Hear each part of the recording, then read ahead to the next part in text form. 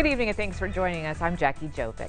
Jefferson, Texas is ringing in the holiday season with the annual Candlelight Tour of Homes. It is tonight's top story. And NBC6's Asia Tab joins us now from Jefferson with a preview. Hi, Asia. Hey Jackie, last time we were outside of this home, but now we're inside of Angel Manor. As someone I want to introduce you to, this is Candy, and she's the Candlelight chairman. So can you tell us what can those expect who plan on coming out tomorrow? Well, they can expect 4 lavishly decorated homes.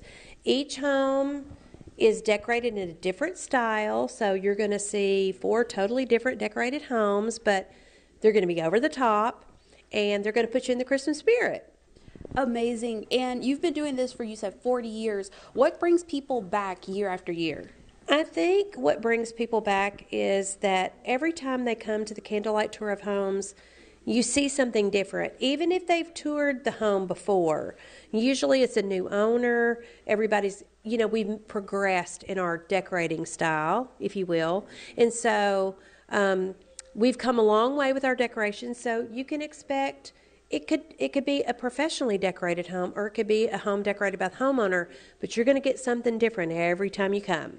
And this is one of the 4 homes on the tour. We're in Angel Manor. So can you tell us a little about this home that we're standing in?